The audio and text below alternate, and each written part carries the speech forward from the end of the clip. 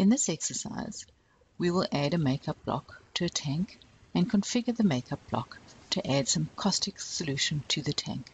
So as you'll see, we've already added a source of sodium hydroxide, and now we're going to add sodium hydroxide to this tank here to neutralize the acid. So if I right-click on that tank, and on the first page, in the evaluation blocks, you'll see you've got line makeups, and at the moment, that is 0. So I click there and I'll say I want 1 makeup in this tank. And you'll see when I've done that, I now have a tab, MU1, where I can configure my makeup block.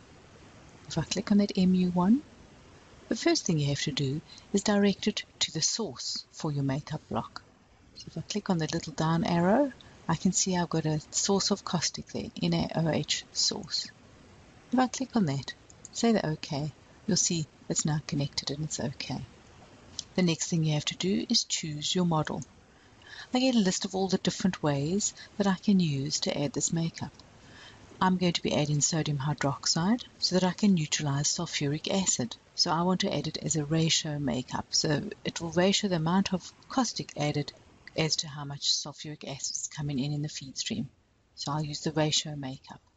The required basis, and since this is a reaction, I want my moles to match. I want to use mole ratio. I can choose mole ratio. My next choice is, in the feed stream, do I measure all the moles coming in other words, moles of water, sulfuric acid, nickel, and all the rest? And I actually only want to measure the moles of acid, sulfuric acid. So instead of all, I can choose either species or component. So I'll choose species, and now choose which species do I want to measure. And I'll go find sulfuric acid, aqueous, H2SO4. So now what this is going to do is it'll measure the number of moles of sulfuric acid coming into the tank.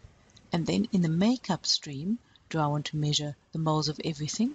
Well, I know my makeup stream consists of 50% caustic and 50% water, so I actually only wanted to measure the caustic. So again, instead of all for my selection, I'm going to choose species.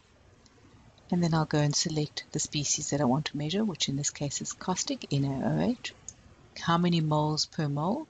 At the moment it's 0, and I know for my reaction you use 2 moles of caustic per 1 mole of sulfuric acid, so I'll show the ratio that I want is 2 to 1. Okay, and that is my makeup block configured. In the next exercise we'll run this block and have a look at the results.